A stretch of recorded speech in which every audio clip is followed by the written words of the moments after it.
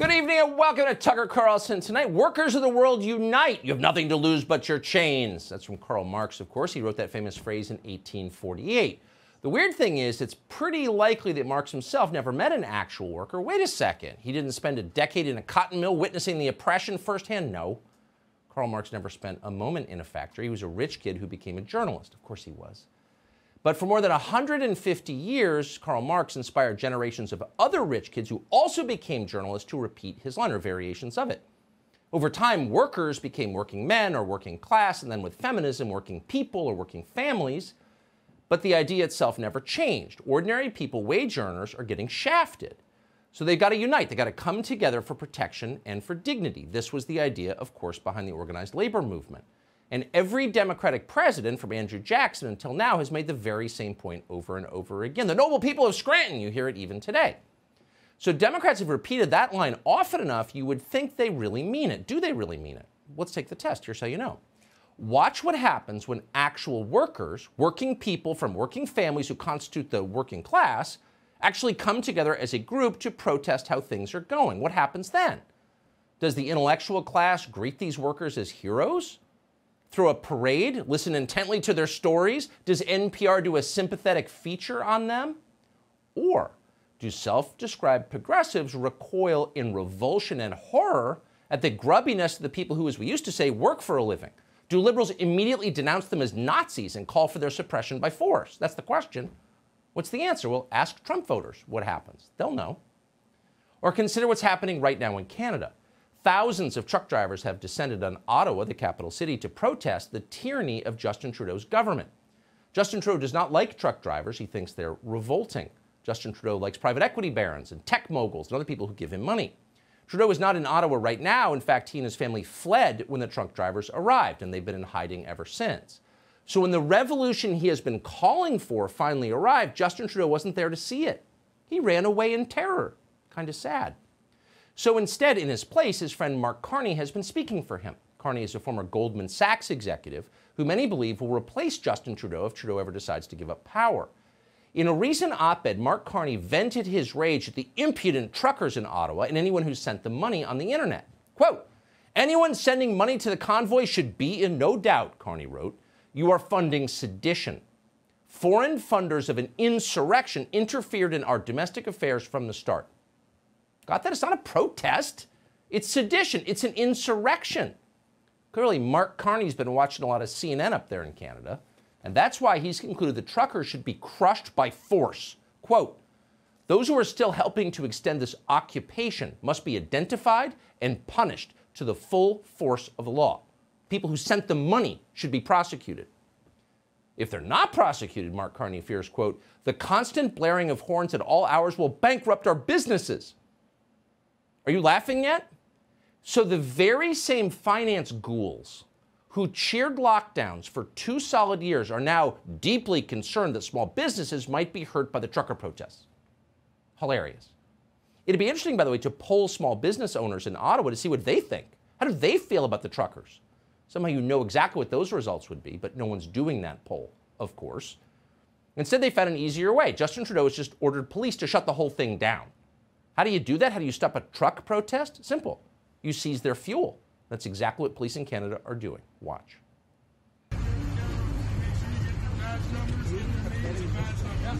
So, in fact, yes, they are taking fuel right away from people as they attempt to fuel their vehicles. Okay, so we are, through much practice, connoisseurs of irony. So let's pause a moment to savor the irony here. The very same people who told us we had to defund the police are now telling the police to seize fuel from working class Canadians who are trying to stay alive in Arctic temperatures. As they used to say in the 1960s, scratch a liberal and you will find a fascist. That was a Black Panther slogan, actually. They weren't entirely stupid. In fact, in this case, they were absolutely right. According to Justin Trudeau, possessing gasoline in the city of Ottawa is now a crime. Now, to be clear, Ottawa didn't declare the state of emergency because the truckers lit a courthouse on fire, or shot someone, or leveled a church. BLM did all of those things, but Justin Trudeau strongly supports BLM. He reaffirmed his support the other day. Here's the problem, and we're going to let the mayor of Ottawa, or Ottawa, as it's correctly pronounced in Ojibwa, explain why peaceful truck drivers pose an imminent danger to Canada. It's disturbing when you see the protests turning into what looks like some kind of a fun carnival where they've got bouncy castles and hot tubs and saunas, a complete insult to the people who are putting up with this nonsense for the last 7 days, and it shows a great deal of insensitivity. They've got bouncy castles for kids, growls the childless mayor of Ottawa. Let's hurt them. Yes, ladies and gentlemen, it's a dark scene in Truckistan tonight. The kids are on the bouncy castles. Of course, at the same time, their parents are flaunting the authority of the people in charge, and that is the crime. Watch this protester, a white supremacist, explain his motives for protest. Where the hell were you? You weren't there. But now you want to come out in the freezing cold to oppose my fundamental human rights and freedoms. I'm not going to have it. I'm a black man standing beside my brother right here. This is my brother right here. And none of you have the right to tell me who to associate with and who not to associate with me. Because you did not come out and voice your concerns for the fact that Justin Trudeau banned me from leaving this country because of my medical decision, because I made a decision that he did not like. Shut up, racist. Go back to Jamaica with your white supremacy nonsense. By the way, no one in Canada's government or the media in Canada, which is mostly controlled by the government, is engaging with any of the arguments of people like that. Instead, they've gone directly to force, as crumbling regimes always do. They don't have an argument to make. All they have is police power, and they're using them. Officials in Ottawa just threatened to criminally investigate the California company GoFundMe because truckers raised about $10 million on the platform. Here's Ottawa's police chief bragging about stealing that money. We have, through the efforts of Deputy Bell, Christiane Huneau, the mayor and his staff, we've been able to shut down the GoFundMe program. That's a temporary reprieve because the funds are already moving in different directions. We are now going after supply and fuel coming into the area through investigations and intelligence operations and interdictions, all of which were underway yesterday, fully underway today. Intelligence operations?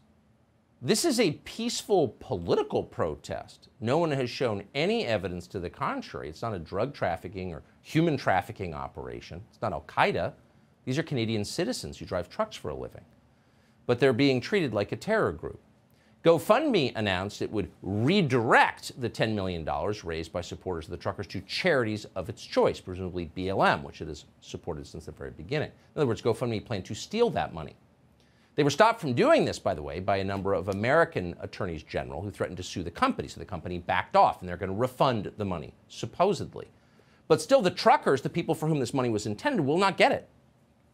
So in the absence of GoFundMe doing what it's supposed to do, others are filling the gap. An alternative crowdfunding website called Give, Send, Go has stepped up and raised already more than $5 million for the truckers. How long till they try to shut that down, too? Some Canadians are clearly worried about that. They're turning to cryptocurrency. Tallycoin, for example, is a small crowdfunding service that uses Bitcoin. It's not controlled by banks. That's the point. They're hosting a fundraiser for the truckers. Now, why is this appealing? No one can steal the money. No government can pressure anyone to turn the money over because governments don't control crypto. Bitcoin goes from person A to person B, and all the intermediary does, the company, is connect the two. It's pretty appealing. And you can imagine the long-term consequences here. If the people in charge in this country and in Canada want to make the US dollar irrelevant, they'll keep acting like this, and soon that it will be. Either way, it's becoming very clear that the only way around the stranglehold that technology has on our human rights is decentralization. That doesn't apply just to crowdfunding, but more than anything to communication. You can't organize if you can't talk to other people. So Facebook, for example, just shut down the Convoy to DC group, which had amassed 134,000 followers in just 2 days. No one's allowed to promote the organization anymore. Facebook all day today has been suppressing positive articles about the truckers in Canada. Of course they are. That seems like a story, but our media have ignored it. Instead, everyone in New York and DC and Los Angeles is cheering on the national security state and its alliance with Silicon Valley as they come together to crush a human rights movement. It makes sense.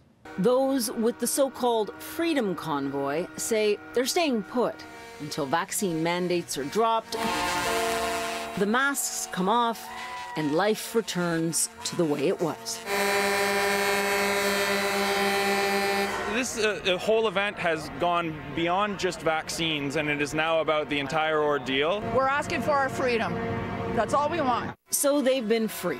Free to park big rigs right next to the Prime Minister's office, free to set up camp in front of the country's national parliament. Ottawa police say they have learned much in the past week, especially after reports of assaults, intimidation, and allegations of hate speech and symbols. This remains, as it was from the beginning, an increasingly volatile and increasingly dangerous demonstration. And it is spreading like a contagion itself right across the country. It's spreading like a contagion. Now, you knew that CNN was the Praetorian Guard for our ruling class. Did you know they serve the same role in Canada? And what other countries? How much money does CNN take from the government of Canada? That'd be worth finding out. They described what's happening in Ottawa as a, quote, violent and dangerous demonstration. Really? Where's the violence coming from? The only people getting injured or have been injured so far are the protesters, the truckers. In Winnipeg on Friday, an anarchist called David Zegarak drove his Jeep into 4 people who were protesting vax mandates. You're seeing that on the screen right now. Zegarak didn't stop after hitting the people. He fled. Police later arrested him. Of course, police are treating the incident like a hit and run. Nothing political. It's not domestic terrorism or anything. David Zegarak has views they agree with. He's a progressive, a true believer. How much is he a true believer? Well, if you look closely, you'll notice that Zegarak has his mask on, driving alone in his car during the assault. Prima facie evidence of mental illness, something you see in this country all the time, and it makes you wonder, if you're driving alone with a mask on, do you pose a danger to pedestrians? Entirely possible. Someone should fund a study on that. That seems like a big story, especially since it's happening just an hour from our own border, all of this. The question is, how long before protests like this come here? Clearly, our media are worried about that. Watch the morning news anchors on MSNBC. They're deeply, deeply concerned about these uppity working class people. Watch. Where were these protests when people were required to give their children 5 vaccines? They were in the doctor's office getting vaccines. They were in the doctor's office getting vaccines, and they were making fun of left-wingers on the West Coast for being loopy anti-vaxxers. Okay. Now they have met the enemy, and the enemy, their enemy, is themselves, because they've become what they hated. It's a cult. So here you have Joe and Mika sneering from their studio in Florida at the freezing wage earners stuck outside in Ottawa in February because they want their human rights. Screw them. Would Joe Scarborough say that to their faces? Probably not. Scarborough's famously tough on young female employees. Some say he's an absolute killer in the office. But it's hard to imagine Scarborough talking like this if there was an actual Canadian trucker in the room. Truckers in this country are watching all of this, and you wonder, what do they think about it? What would happen if American truck drivers decided they'd had enough of people like Joe Scarborough and went on strike? What would happen then? Well, this country would stop immediately. No more deliveries of anything. Over time, that would mean starvation for people in the cities. But even in the short term, there would be profound suffering in this country. For example, and this is something that too few people outside of television even consider, the world's entire supply of Botox is manufactured on the west coast of Ireland. That's a long way from here. In fact, it's a 4,000-mile-long supply chain from the Allergan plant in Westport, Ireland, to Jupiter, Florida. Now, people at MSNBC might not be aware of this, but our country has no domestic Botox production. Along with vitamin C and antibiotics, it's one of the life-saving pharmaceutical products we have recklessly offshored. So if the trucks stop delivering, the Botox stops coming. And suddenly your morning television anchors are going to look like they're 58 years old, which actually they are. Could that happen? Is it impossible? No, it's not impossible. The people in charge aren't really thinking this through. Most of the time, trends start in the United States and they move north to Canada. But this time, the opposite could happen.